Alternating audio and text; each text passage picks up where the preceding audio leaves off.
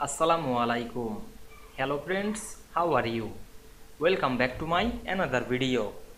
In this video, I am going to show you how to justify text in affinity publisher table.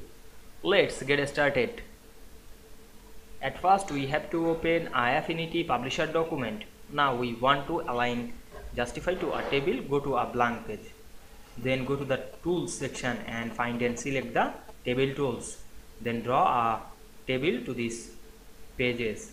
Now you can see here many columns and rows. You can add column or add rows. Now I select this arrow to remove a column.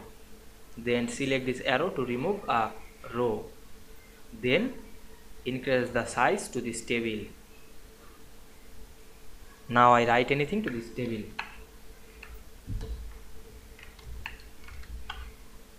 Then we want to make justify alignment to this text. Firstly select the cells, click and drag on our mouse and select this align drop down menu, and we can see here the align center or align right or justify all. Now I select justify all and we can see we make the alignment justify very easily. You can try another cells. Select this text and make alignment again justify all. Then click outside of the table and check the all text. Now we can see we make alignment to a publisher table justify very easily. I hope you enjoyed the video. Please like, comment, share and subscribe my channel. Thanks for watching.